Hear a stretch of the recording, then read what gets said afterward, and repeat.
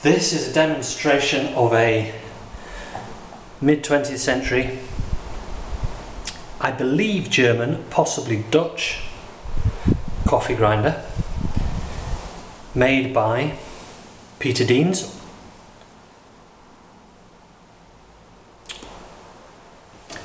This is a heavy grinder, very solidly made.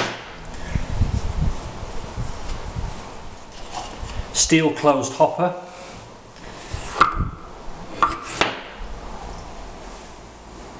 And we're going to see how it grinds.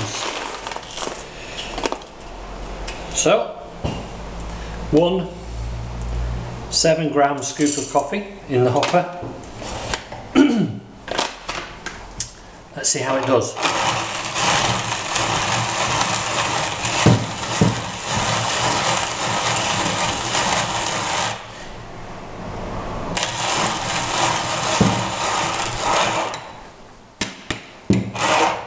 So that's less than 20 turns for 7 grams of coffee, which makes it a quick grinder, a good grinder for somebody who drinks a lot of coffee.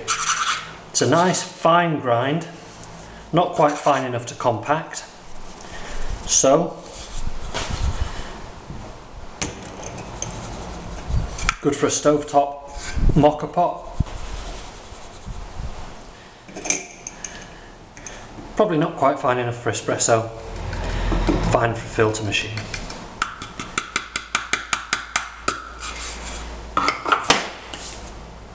There we are.